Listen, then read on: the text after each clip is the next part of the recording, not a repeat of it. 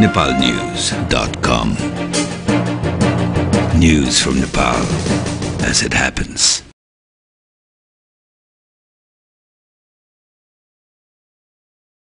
नेपाली कांग्रेसका महामन्त्री कृष्ण प्रसाद सिटौलाले राष्ट्रपति र प्रधानमन्त्रीमा कार्यकारी अधिकार विभाजन गर्ने कुरा कांग्रेसले स्वीकार गर्न नसक्ने स्पष्ट पारेका छन्।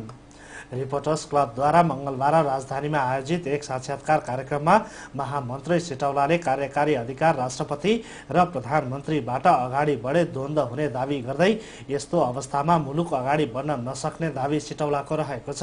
दुईवटा कार्यकारिणी केन्द्र खडा गरेर हामी मुलुकलाई सहज ढंगले एउटा समृद्धिको बाटोमा अगाडि बढाउन बहुत जटिलता पछिका दिनमा गएर खडा हुन्छ। त्यसकारणले मूलतः के छ भने कार्यकारिणी अधिकार प्रधानमन्त्रीमा नै राख्नु उपयुक्त हुन्छ। राष्ट्रपतिलाई चाहिँ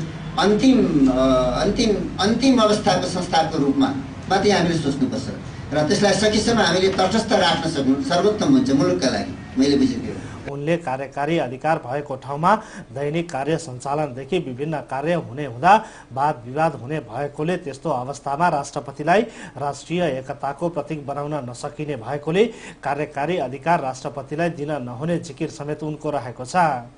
महामन्त्री सिटौलाले कांग्रेसले शासकीय स्वरूपको विवादको मिलन बिन्दुको रूपमा इलेक्ट्रोल कलेज मतदान प्रक्रिया अगाडि सारेको दावी गर्दै आवश्यक परे केन्द्र प्रदेशसँगै स्थानीय निकायका प्रमुखहरूले पनि मतदान गर्न पाउने व्यवस्था गर्न सकिने समेत स्पष्ट गरेका छन्। संसदको बहुमतबाट निर्वाचित व्यक्ति प्रधानमन्त्री बन्ने व्यवस्था हुनुपर्छ र प्रधानमन्त्री संसदप्रति उत्तरदायी हुनुपर्छ एउटा मान्यता।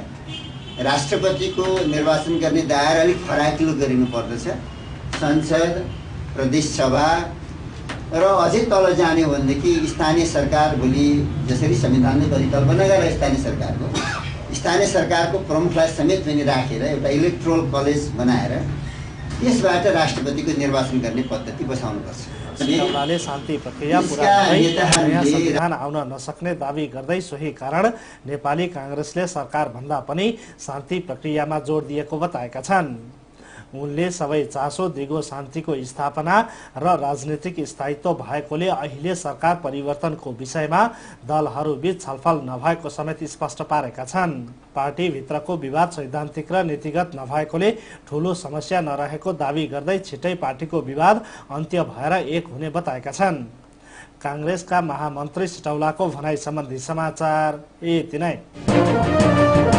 nepalnews.com. News from Nepal as it happens.